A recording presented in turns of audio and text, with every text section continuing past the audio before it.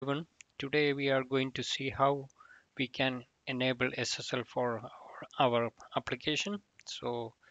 Everything we can set using application.properties. We don't need to worry about any configuration or anything else. Just the properties will work. So here in my properties file, I'm going to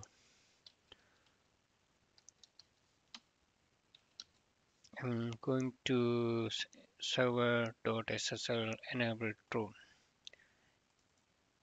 Then I need to make the protocol session. So server.ssl.protocol TLS. Then we also need to configure some of the SSL's key store password, key store type, and key store itself. So we need to configure that also. Server.ssl key-store password. My password, I'm giving like my password or whatever password.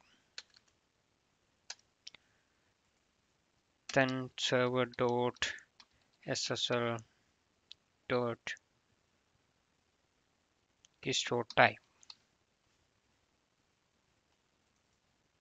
Here I need to make key-store type. Then we need to point the SSL key-store also path to the key-store. So I'm just path. Then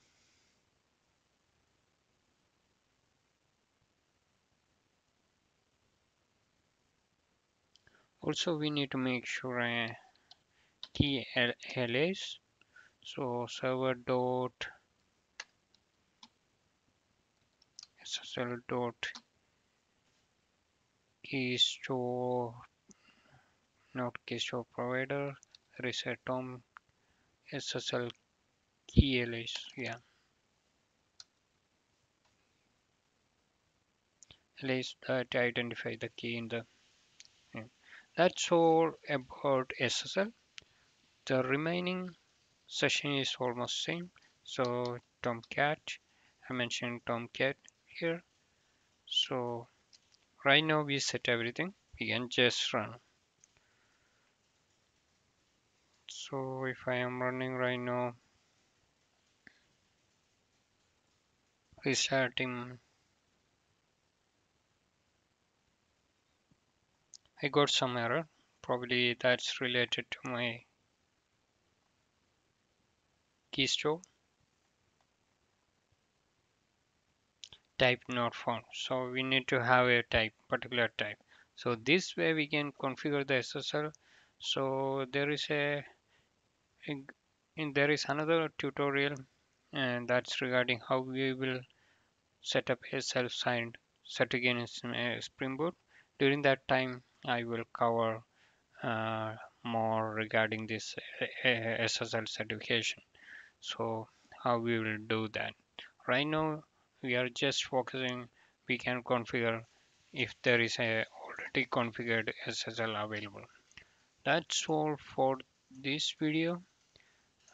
For next video, I will discuss about Tomcat server access law. Thank you for watching.